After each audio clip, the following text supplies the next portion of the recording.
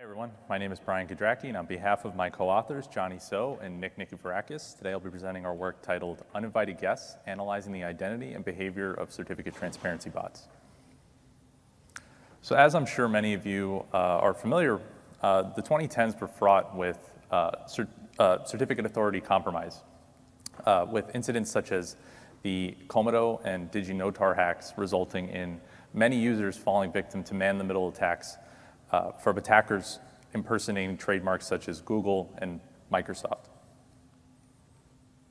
These incidents resulted in the creation of the certificate transparency system, which was created as a solution to the problem of TLS certificate misissuance. It's simply an append-only log, a public append-only log of certificate creations, including the domains associated with each certificate. This allows the public to audit the actions of CAs and allows trademark owners to identify compromise of their own systems by observing a certificate creation that they did not put in the request for. So while the certificate transparency system has undoubtedly added to the public's trust in the TLS ecosystem, there has also been unintended consequences that we wanted to study in this work. And that being the fact that the adoption of TLS on the web is constantly growing, and the amount of certificate authorities that support certificate transparency is also growing. This has led to certificate transparency turning into a proxy log for all new website creations as they come online.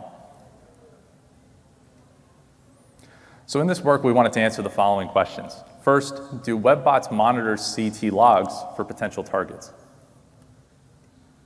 Also, do they utilize the fact that they're able to observe the domain or multiple domains associated with certificates to target specific hosts based on the content of their domains? And lastly, what are their behavior, and are they malicious? So to answer these questions, we created a system, a honeypot system that we call CTPOT. And it's simply, starting from the bottom right and moving counterclockwise, it's just a series of measurement nodes, each hosting an HTTP reverse proxy server that simply just forwards all requests that it receives to a centralized database node, along with an SSH, Telnet, and FTP honeypot. Periodically, each of these nodes registers certificates for pseudo-random domains, and using the Let's Encrypt API. And when Let's Encrypt receives these requests, it will log these certificate creations to one or many certificate transparency logs, which will then be ingested by malicious and benign bots, who will then send requests back to our measurement nodes. And this cycle just continues on and on. So as you're probably thinking, an important aspect of this is building attractive domains that allow us to answer the questions that we're seeking to answer.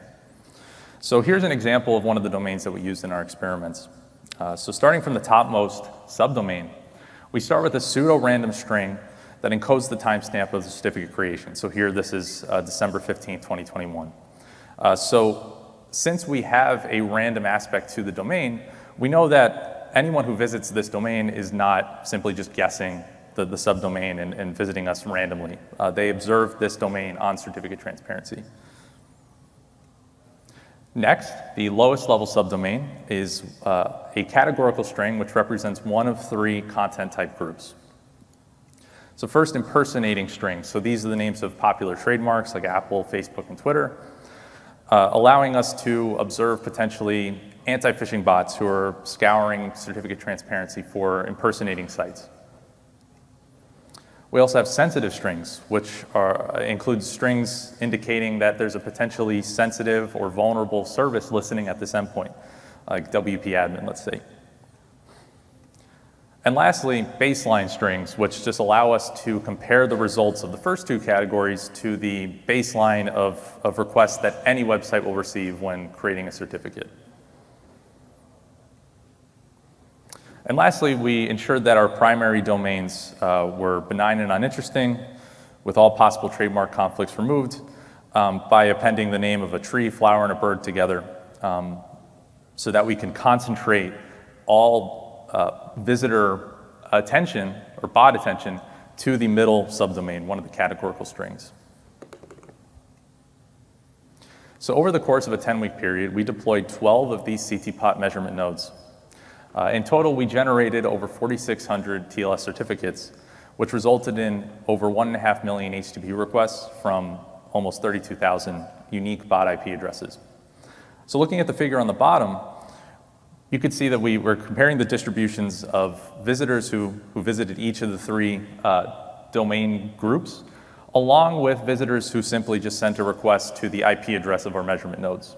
And what we found is that there's very, very little overlap between the IP-based bots in the yellow circle and the CT bots in the other 3 circles. So this means that CT bots occupy their own subcategory of all web bots, as opposed to being all in the same group. So observing the statistics on the requests that we received, alarmingly found that new domains receive requests from these bots in as little as 12 seconds after certificate creation. This means that any sort of a website administrator that sets their website up and creates a certificate should ensure that all security mechanisms are in place before the certificate is created. We also observed diverging behavior among the bots targeting these different groups. So for example, bots targeting impersonating domains will send a single request to that domain almost 80% of the time, whereas bots targeting the other 2 groups will exhibit the same behavior in almost 30% of the time.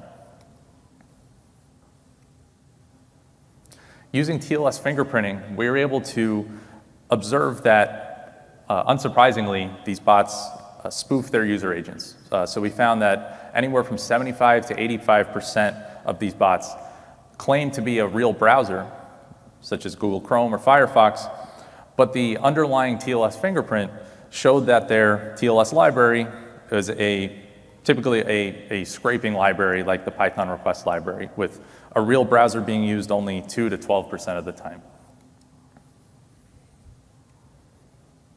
We also observed malicious behavior among these bots. Alarmingly also, with the bots targeting sensitive domains exhibiting requests to our network honeypots almost double compared to the other 2 groups. And of all 3 of these groups, we found that over 90% attempted authentication with these honeypots. So these weren't just TCP requests to the port, say port 22, to see if the port was open. The bots actually went ahead and tried to authenticate with the honeypot. So in conclusion, we found that web bots use CT to discover newly created websites. And we found that they target these domains based on subdomain content and exhibit different behaviors depending on what they're actually intending to do.